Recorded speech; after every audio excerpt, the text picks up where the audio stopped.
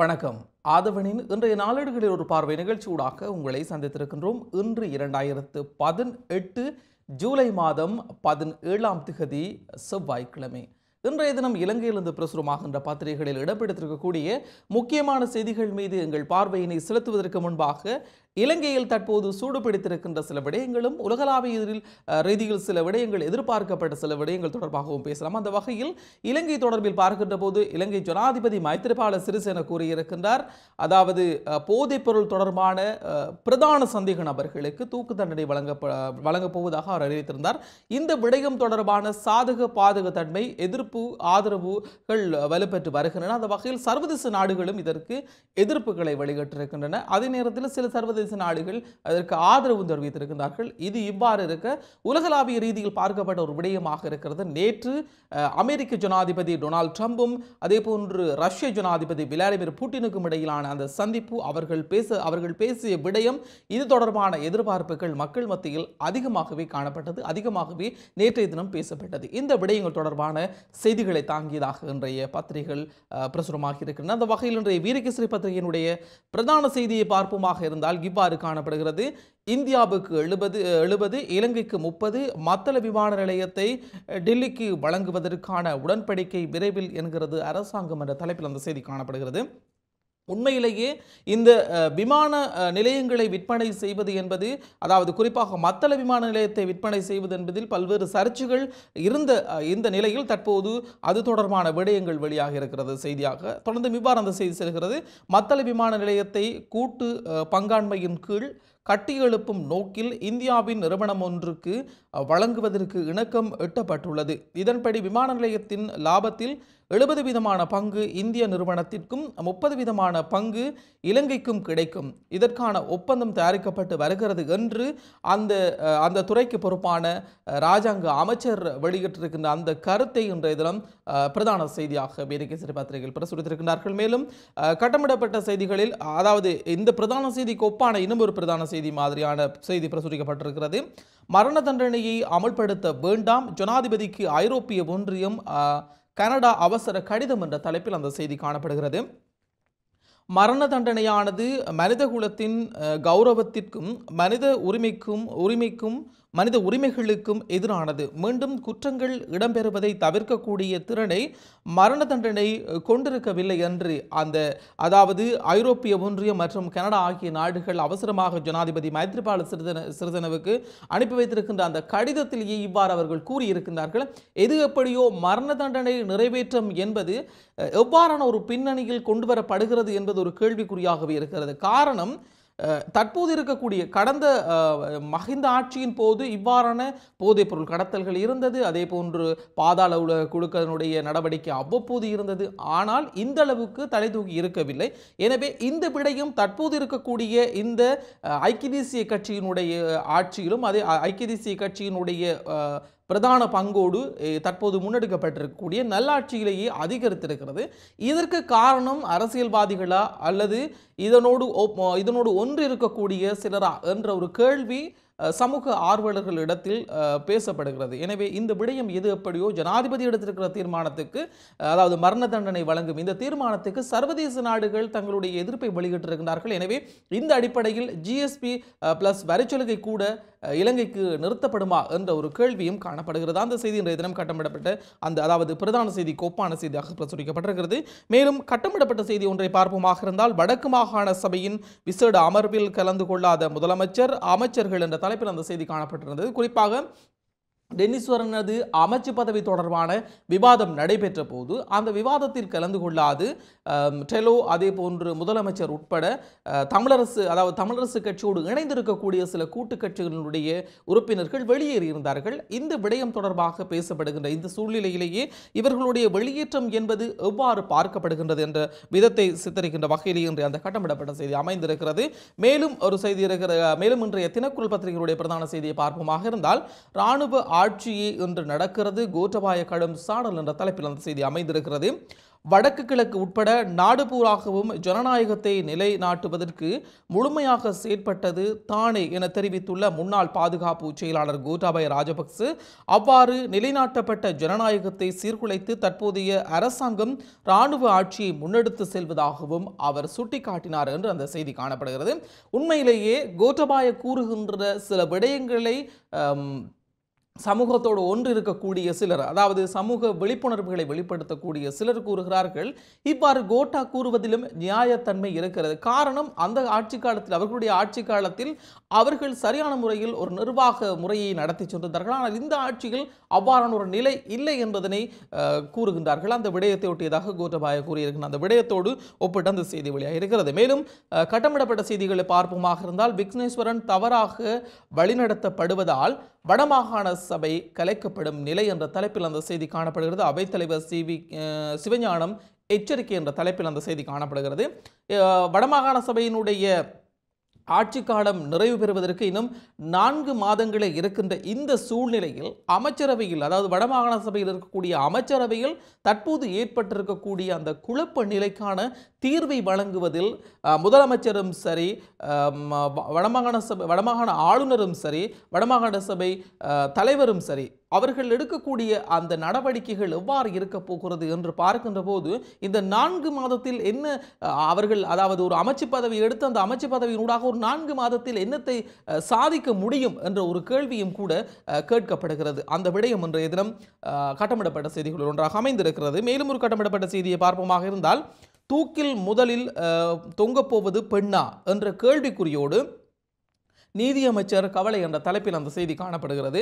உண்மையிலேயே இந்த மரண தண்டனை வழங்குவதற்கான ஜனாதிபதியினுடைய தீர்மானத்திற்கு பிற்பாடு அவர்கள், அதாவது பாரிய போதைப்பொருள் வர்த்தகத்துடன் தொடர்புடையவர்கள் பட்டியல் வெளியிடப்பட்டிருந்தது. அந்த பட்டியல் தற்போது நீதியமைச்சின் கைகளுக்கு கிடைக்கப்பட்டிருக்கிறது. அந்த பட்டியலிலேயே முதலாவதாக பெண் ஒருவரினுடைய பெயரை இருப்பதாக நீதியமைச்சர் தலத்த அத்துக்கோர்ல கூறியிருக்கிற அந்த விடயம் இன்றைய தினம் அந்த கட்டமிடப்பட்ட செய்திகள் ஒன்றாக அமைந்திருக்கிறது.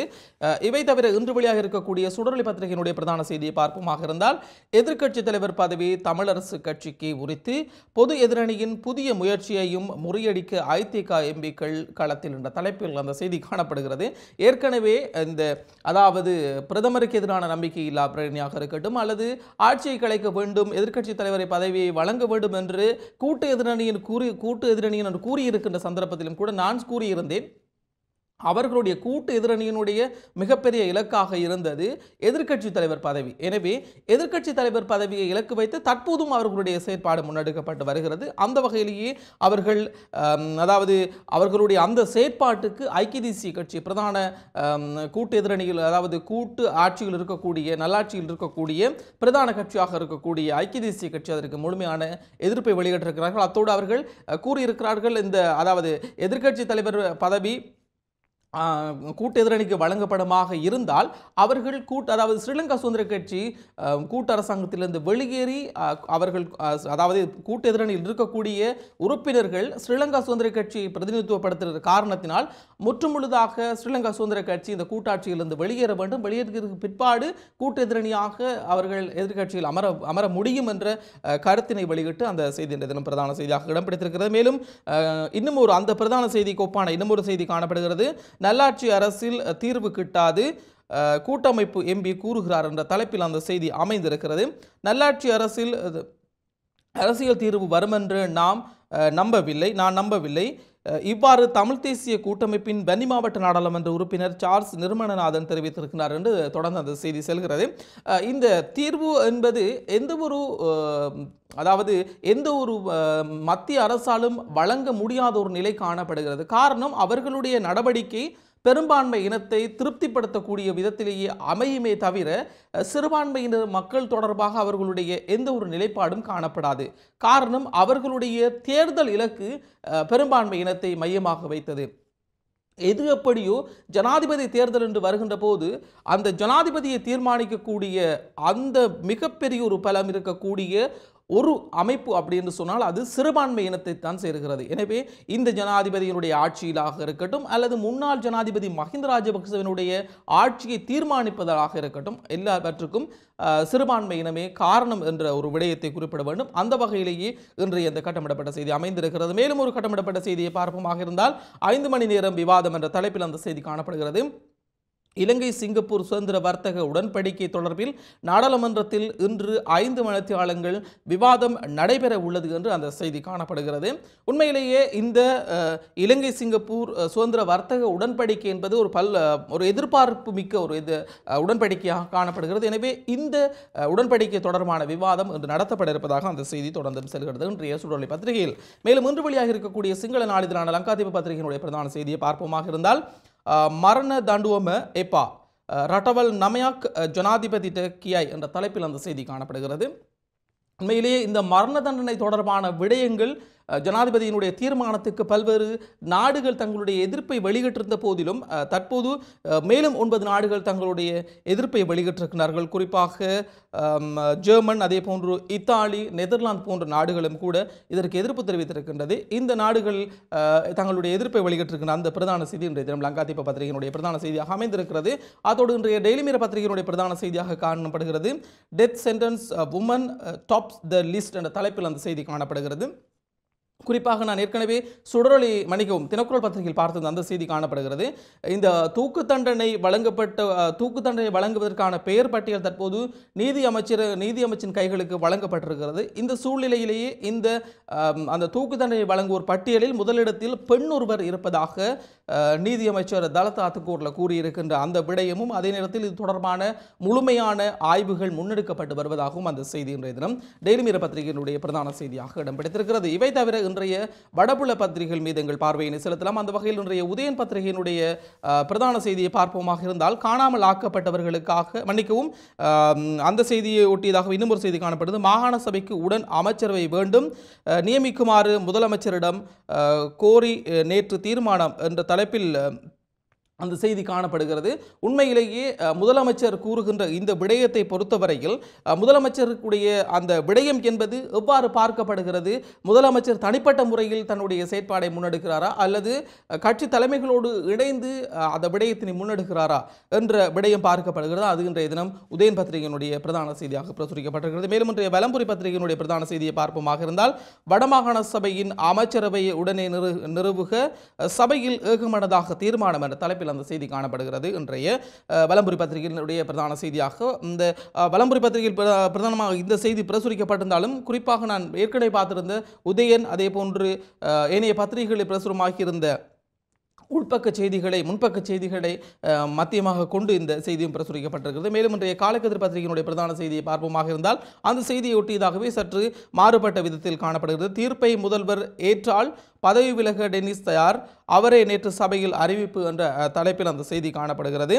உண்மையிலேயே டெனிஸ்வரன் கூறியிருக்கிறார் அதாவது நீதிமன்றத்தினுடைய தீர்ப்பை ஏற்றுக்கொண்டால் தானாகவே பதவி விலகுவதற்கு தயாராக இருப்பதாக அவர் கூறியிருக்கிறார். எது எப்படியோ அதாவது வடமாகாண முதலமைச்சர் எடுத்திருக்கக்கூடிய இந்த விடயம் தொடர்பாக பல்வேறு தரப்பினர் தங்களுடைய கருத்துக்களை பகிர்ந்து வருகிறார்கள். இந்த நிலையிலேயே தற்போது டெனிஸ்வரன் இவ்வாறான ஒரு விடயத்தை கூறியிருக்கிறார். இன்றைய தினம் காலைக்கதிர் பத்திரிகைகளுடைய பிரதான செய்தியாக அமைந்திருக்கிறது. மேலும் இன்றைய மலையக செய்திகள் பக்கம் எங்கள் பார்வையினை செலுத்துவமாக இருந்தால் மேல்கொத்மடை நீர்த்தேக்கத்தின் வான்கதவு திறப்பு என்ற தலைப்பில் அந்த செய்தி காணப்படுகிறது. மலையகத்தில் பெய்து வரும் அடைமழை காரணமாக மேல்கொத்மலை மின்சார சபைக்கு நீரேந்தும் பகுதி ஆற்றின் நீர்மட்டம் வெகுவாக உயர்வடைந்துள்ளது. இதனால் அந்த பகுதியில் இருக்கக்கூடிய மக்களை அவதானத்துடன் செயற்படுமாறும் எச்சரிக்கை விடுக்கப்பட்டிருக்கிறது. அந்த செய்தி இன்றைய தினம் மலையக செய்திகள் பக்கத்தில் பிரசுரிக்கப்பட்டிருக்கிறது. மேலும் இன்றைய இந்திய செய்திகள் பக்கம் எங்கள் பார்வையினை செலுத்துவமாக இருந்தால் கரைபுரண்டு ஓடுகிறது காவிரி, வினாடிக்கு 1.15 லட்சம் கன அடி தண்ணீர் திறப்பு என்ற தலைப்பில் அந்த செய்தி காணப்படுகிறது. கர்நாடக அணைகளில் இருந்து தமிழகத்திற்கு வினாடிக்கு 1.15 லட்சம் கன அடி தண்ணீர் திறக்கப்படுவதால் காவிரியில் வெள்ளம் கரைபுரண்டு ஓடுகிறது என்றும் இதன் காரணமாக காவிரியை அண்டி வாழுகின்ற மக்கள் அவதானமாக இருக்குமாறும் அந்த எச்சரிக்கை விடுக்கப்படுகிறது. அது இன்றைய தினம் இந்திய செய்திகள் பக்கத்தில் பிரசுரமாக இருக்கிறது. மேலும் இன்றைய உலக செய்திகள் பக்கம் எங்கள் பார்வையினை செலுத்துவமாக இருந்தால் அமெரிக்க ரஷ்ய ஜனாதிபதிகளுக்கு இடையேயான முக்கிய உச்சி மாநாடு பின்லாந்தில் ஆரம்பம் என்ற தலைப்பில் அந்த செய்தி காணப்படுகிறது. அமெரிக்க ஜனாதிபதி டொனால்ட் ட்ரம்ப் நேற்று திங்கட்கிழமை பின்லாந்து தலைநகரில் சந்தித்திருந்தார். அதாவது ரஷ்ய ஜனாதிபதியை. இதன்போது பல்வேறு விடயங்கள் தொடர்பாக பேசப்பட்டது. அதிலேயே டொனால்ட் ட்ரம்ப் கூறியிருக்கிறார், அமெரிக்க அரசியல்வாதிகள் தான் ரஷ்யாவை ஒரு முட்டாள்தனமான விடயத்தை வெளியிட்டு ரஷ்யா தொடர்பான பதற்றத்தை உருவாக்கி இருந்தது என்று அவர் குற்றச்சாட்டை முன்வைத்திருந்தார். அந்த விடயம் இன்றைய தினம் உலக செய்திகள் பக்கத்தில் பிரசுரமாக இருக்கிறது.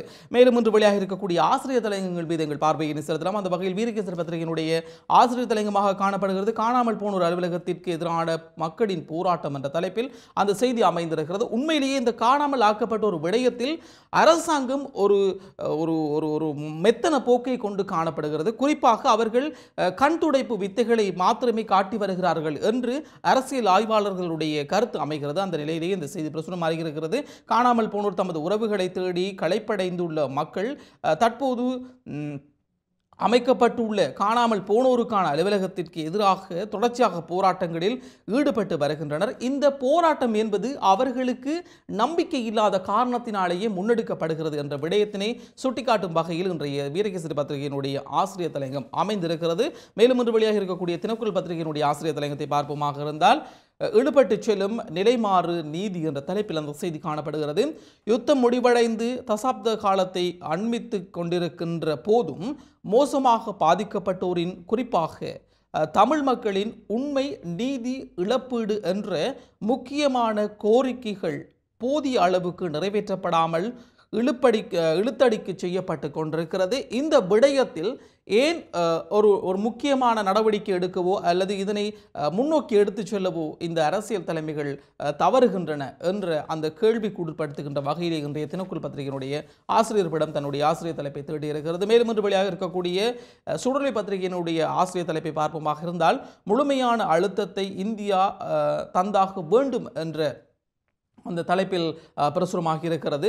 இலங்கையின் இனப்பிரச்சினைக்கு தீர்வு இந்த நாட்டின் இறுதிக்குள் புதிய அரசியலமைப்பை நிறைவேற்ற வேண்டும் என்று ஜனாதிபதி மைத்ரிபால சிறிசேனவிடம் இந்திய வெளியுறவு செயலாளர் விஜய் கோகலே தெரிவித்திருக்கின்றார். இந்த விடயம் எவ்வாறு பார்க்கப்படுகிறது என்றால், கடந்த வாரமளவில் இந்திய பிரதமர் நரேந்திர மோடி கூட கூறியிருந்தார், இலங்கை இந்திய ஒப்பந்தத்தை உடனடியாக அது தொடர்பான விடயங்களை முன்னெடுக்க வேண்டும் என்ற ஒரு அறிவிப்பை கூட விடுத்திருந்தார். இந்த நிலையிலேயே இந்த அறிவிப்பு ஒரு பக்கம் இருக்க, தற்போது இலங்கை தொடர்பான விடயங்களில் இந்தியா அதிக கரிசனை கொண்டு வருகிறது. அந்த செய்தி இன்றைய தினம் இந்த அழுத்தம் கொடுக்கின்ற விடயத்தில் இலங்கை தொடர்பாக இந்தியாவினுடைய நிலைப்பாட்டில் அழுத்தமான ஒரு நிலைப்பாடு உருவாக வேண்டும் என்று இலங்கை தலைவர்கள் வலியுறுத்தி இருக்கின்ற அந்த விடயத்தை ஒட்டியதாக இன்றைய அந்த செய்தி ஆசிரியர் தலையங்கமாக தீட்டப்பட்டிருக்கிறது.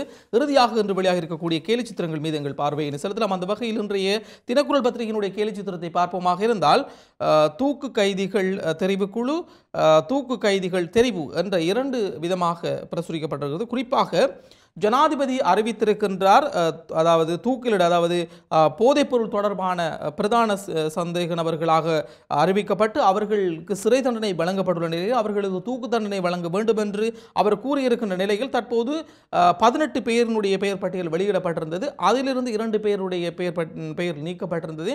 மீண்டும் அந்த விடயம் தொடர்பான கலந்தாய்வு நடைபெற்றுக் கொண்டிருக்கின்ற இந்த சூழ்நிலையில் தற்போது அந்த விடயத்தில் ஜனாதிபதி எவ்வாறான ஒரு போக்கை கொண்டிருக்கின்றார் என்ற விடயத்தை சித்தரிக்கின்ற வகையில் இன்றைய கேலி சித்திரம் அமைந்திருக்கிறது என்பதையும் சொல்லிக்கொண்டு இந்த அளவில் இன்றைய நாளேடுகளில் ஒரு பார்வை நிகழ்ச்சியினை நிறைவுக்கு கொண்டு வரப்போகின்றோம். தொடர்ந்து மாதவனுடைய காலை நேர செய்தி அறிக்கை கூட வரும் என்ற ஞாபகப்படுத்தலோடு உடனுக்குடனான செய்திகளை அறிந்து கொள்ள www.athavannews.com என்ற இணையதளத்தை பார்வையிடுங்கள். மற்றும் ஒரு நிகழ்ச்சியில் உள்ள அனைவரையும் சந்திக்கலாம்.